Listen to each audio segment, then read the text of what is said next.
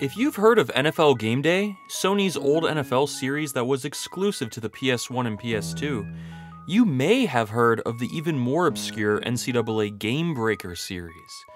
It doesn't get a lot of recognition. In fact, I'm sure for a lot of you watching right now, this is the first time you've ever heard of the series. But it was actually pretty good. I recently started playing Gamebreaker 04 after watching this YouTube video by The League, and I was just drawn to how fun to watch the on-field gameplay was. Something about this 21-year-old game just feels ahead of its time, from the juke moves, tackle animations, and hurdles, to the interesting catching mechanics and passing system that are eerily similar to what you'd find in modern Madden titles. Of course, NFL Game Day has basically the same gameplay as Gamebreaker, but something about 989's gameplay feels like it suits the college game more. You get those high-scoring affairs with little defense like we see in The League's video, but you can also find yourself scoreless when facing tougher competition, or you can light up the scoreboard as a powerhouse playing a small school.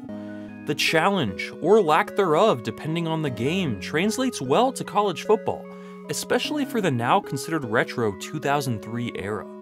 And given that every single college football game that released after this was made by EA and EA only, this might just be the most realistic playing college football game of all time.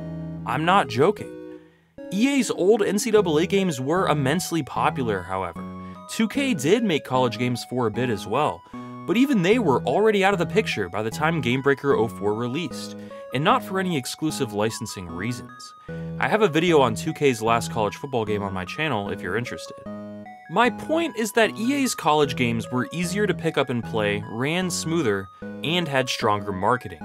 But NCAA Gamebreaker 04, when compared to say NCAA Football 04 from EA, feels more realistic, more challenging, and it still has plenty of depth. It feels closer to modern Madden than PS2 Madden, but in a good way. And graphically, I think it looks pretty good for a game from 03. I'm not saying it's better than EA's classics, but it's definitely worth a look because it's different and no one ever seems to talk about it. From create a school, to the career mode, to the on-field gameplay, let's dive deep into NCAA Gamebreaker 2004, Sony's forgotten and final college football game, a game that might just be the best college football game you've never played. Take a look at this gameplay. I'm using Miami during one of their most stacked years, with Frank Gore leading the offense while John Beeson, Antrell Roll, and Sean Taylor headline the insane defense. These guys are known as game breakers, hence the name of the game. When throwing the ball, you have to have your feet set and not be under pressure if you want to deliver an accurate ball with most quarterbacks. This feels different at first, as back then, EA's college games weren't so strict and you could throw dimes on the run.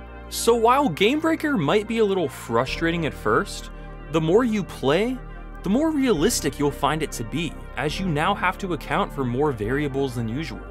Once the ball is in the air, you get a few options for how you want to catch it, whether that's aggressive catch, laying out for it, or possession catching it, just like in Madden post-Madden 16. What's interesting to me though is that unlike in Madden, you also have to time the catch. You can't just hold down square while the ball is in air and watch your player do what you want for you. You have to choose the exact moment when the receiver goes up for the ball. Again, like passing, it seems difficult at first, and can be frustrating, but once you get the hang of it, it opens up a ton of user control and lets you catch the ball exactly as you want. For example, on this play right here, the ball is tipped up by a defender, but thanks to the catching mechanic, I can wait and time my catch post-tip, allowing me to catch the ball manually after it had been tipped in the air. It's really unique in a football game to be able to do that manually. Running the ball feels challenging and fair as well. You get a speed boost with X, and you try and find a hole and run through it, but if you spend too much time dancing, you'll run out of stamina and get tackled shorter than you might want. You can get huge runs, but it's not as easy as it was on the EA college games. It's a lot of fun to run though, and it's easier than passing when you first start the game, but mastering both is extremely rewarding. Speaking of gameplay, you can actually tweak it to your liking. The game has a simulation style and an arcade style, again ahead of its time. You can adjust game speed, clock speed, AI running, AI run defense, AI pass defense, AI passing, and even AI IQ, so you can manually adjust how intelligent the AI plays against you. That's pretty cool. Visually, this game looks amazing in my opinion for a 21-year-old game. The animations are pretty smooth, but it can be slow and sluggish at times as you have to wait for an animation to play out before starting a new one. The blocking and tackling looks really solid though, and some hits are huge and really feel like a proper hit stick, even though this game obviously doesn't have a hit stick, you just press square. The player models, uniforms, and stadiums all look fantastic for a 21-year-old game too. I came away super impressed with the visuals, considering no one ever talks about this game. Gamebreaker 04 also has some nice attention to detail. Practice facilities have banners for school championships. The main menu shows each team's uniform on a player model in motion when selecting teams, and Create a School is actually really in-depth. You get to create a name, choose a logo, and then create the entire uniform design, along with 25 number fonts, 26 pant styles, team building focus, generate a roster, choose between 6 stadiums, and then choose between 6 turf or grass options. Then you can select a midfield logo, individual end zone designs, and even preview the stadium halfway through. You can then play with the school in any game mode, allowing you to either import an existing school not in the game, something like Kennesaw State, or even make your own fantasy school, like Cream State shown here, the creamiest program in the country. The in-game presentation is a bit weak, but presentation was never much of a strong point for these older football games until 2K released ESPN NFL 2K4 a bit after this game's release. The commentary isn't bad, but it's a bit flat and unexciting, and there isn't much in terms of a pre-game, halftime, or post-game celebration. There are some nice little touches, such as when the camera pans to the mascot or cheerleaders, but it's really the gameplay and graphics that make this game fun, along with the game modes. Those game modes include Career Mode, which is essentially Dynasty Mode. You create a coach and choose which side of the ball you focus on, and then you join a school in need of some help, such as Tulane, or take over your custom-created school. You can edit your schedule, look at stats and rankings, and after the season you get offers from better schools or worse schools based on your team's performance.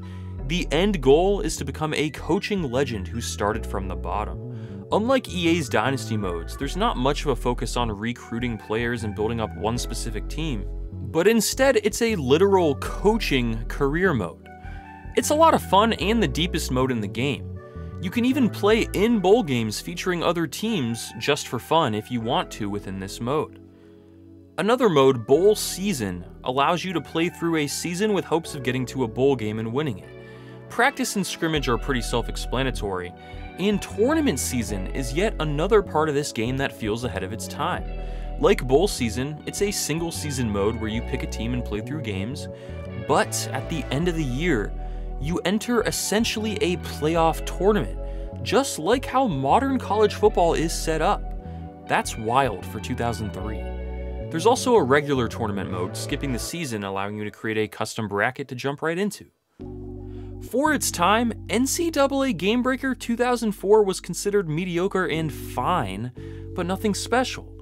Many critics were not happy with the manual catching system or the difficulty of throwing, but as the game has aged, these features make for a more challenging experience that feels more realistic and modern than just about any other college football game from this era.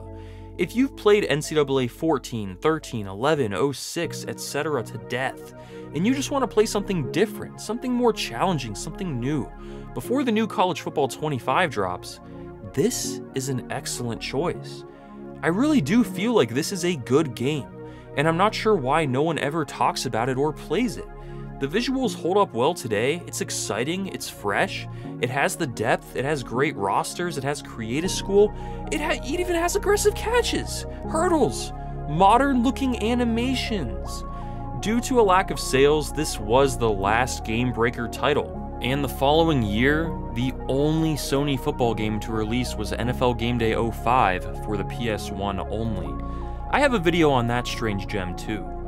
Now that college football is returning to the video game landscape, however, now is a better time than ever to give Gamebreaker 04 a shot. Give it a fair look, and I promise you'll have a good time. This might actually be the most realistic simulation college football video game ever made. That worked against it in 2003, but 21 years later, maybe the community can finally give it some appreciation. Thanks for watching.